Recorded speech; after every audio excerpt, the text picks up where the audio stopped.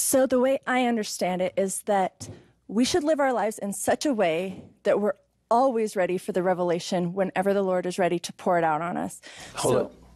Not ready for. See, that language suggests to me, whenever it comes, you're living in the revelation. Right. So we have a daily walk. That phrase, I think, is significant.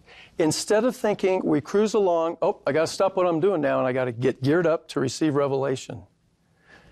You're always in it, that we may always have His Spirit to be with us.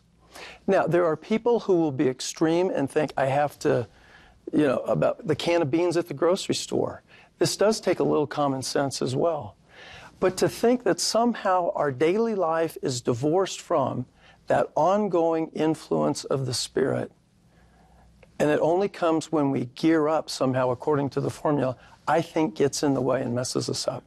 Excuse me, go ahead. Oh, I was just thinking, I think probably you gave the talk about having a constant communication with God and how we pray in the morning, and then we're constantly communicating with Him, just as the way we can always have love in our heart, we can always have a prayer in our heart, and so that it's not really just gearing up for that revelation, but we're always walking and being tutored by God all throughout our lives, throughout every day.